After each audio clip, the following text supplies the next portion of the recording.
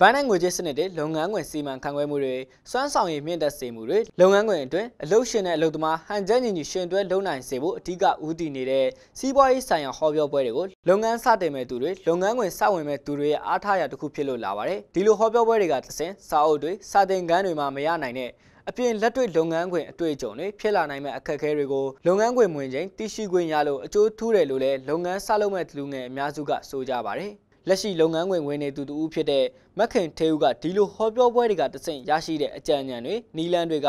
လုပ်ငန်းခွင်အတွင်းစွမ်းဆောင်ရည်မြင့်တက်အောင်စွမ်းဆောင်နိုင်ဖို့အထောက်ပံ့ဖြစ်စေတယ်လို့လည်းဆိုပါတယ်။ရလဲဆိုတော့အဓိကတော့မောင်လေးရပါ knowledge ပေါ့နော်အတွေးခေါ်တွေရတယ်သူတို့ရဲ့ thinking ပိုင်းတွေရတယ်မောင်တို့ဒီလိုမျိုးပေါ့နော်ဒီ seminar ပွဲတွေကိုဒီဆရာကြီးတို့ပေါ့နေပေါ့ဘယ်လိုခေါ်မလဲအဖွဲ့အစည်းအသီးသီးရလုပ်ပြင်မယ်ဆိုလို့ရှိရင်တော့ဘယ်လိုခေါ်မလဲလူငယ်တွေအနေနဲ့ပေါ့အသိပညာရရမယ်အဲ့ဒီကနေပြီးတော့တကယ်ဟို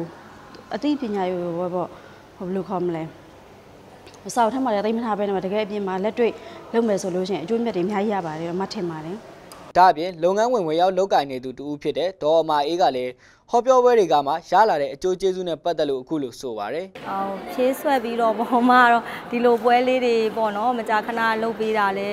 လုပ်ပေးဖို့လည်းကောင်းပါတင်ပါတယ်ပေါ့နော်ဒီစီးပွားရေးဆိုင်ရာပေါ့နော်ဒီအချက်လက်တွေကိုလည်းသိမယ်ဆိုရင်တို့တကယ်လုပ်နေတဲ့ fees တွေမှာလည်းဘယ်လို apply ပြန်လုပ်မလဲပေါ့နော်အဲ့ဒါလေးတွေကို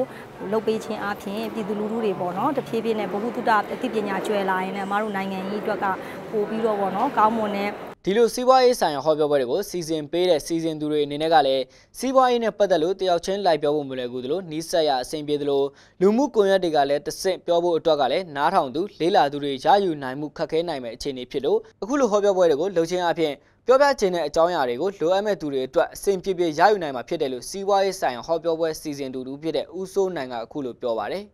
ကျွန်တော်တင်တော့စမရကတော့ဒီတူတယောက်တည်းလိုက်ပြောဖို့မလွယ်ဘူးပေါ့နော်ဒါဒီလို seminar တစ်ခုဆိုတာတက်လာတဲ့ level တစ်ခုကလည်းရှိမယ်လို့ထင်ပါတယ်ဒီလိုမျိုးတနေကုန်အချိန်ပေးပြီးဆိုတဲ့ကတကယ်ကိုဘယ်လိုပြောဒီလိုဒီအချိန်ရှားပါတဲ့ခက်ကြီးပေါ့နော်လူတိုင်းအတွက်အချိန်ရှားပါနေတယ်အဲ့လိုခက်ကြီးမှာအဲ့လိုမျိုးတနေကုန်လာပြီးတော့ပေးခြင်းအပြင်ဒီသိကျင်တဲ့သူရောပေးကျင်တဲ့သူရောပေါ့တချို့ကလည်းကျွန်တော်ကဒီစီးပွားနဲ့ပတ်သက်ပြီးတော့ပေးလိုက်ချင်ပေမဲ့တယောက်ချင်းလိုက်ပြောလို့လည်းမလွယ်ဘူးဟို Facebook ကတော့ပြောဖို့ကလည်းလူတိုင်းဒီစိတ်ဝင်စားတာမဟုတ်ဘူးဒီလို seminar ကျင်းပတဲ့အခါမှာဝါသနာတူရာစိတ်ဝင်စားစုပြီးတော့ပေါ့နော်တထိုင်နဲ့ရောက်တဲ့အတွက်ပေးချင်တဲ့ message ကိုဒီအချိန်တိုအတွင်းမှာများကိုပေါ့နော်ဖြန့်ပေးတယ်လို့ကိုထင်ပါတယ်အခုနောက်ပိုင်းပွဲစီစဉ်သူတွေဘက်ကလည်းစီးပွားရေးလုပ်ငန်းဆိုင်ရာဘာသာရပ်အလိုက်ဟောပြောပွဲတွေကိုခက်စိတ်ပြုလာကြပြီးလုပ်ငန်းဝင်စဝင်မဲ့သူတွေကလည်းစီးပွားရေးဟောပြောပွဲတွေကိုအားထားလာတာကိုတွေ့မြင်နေရပါတယ်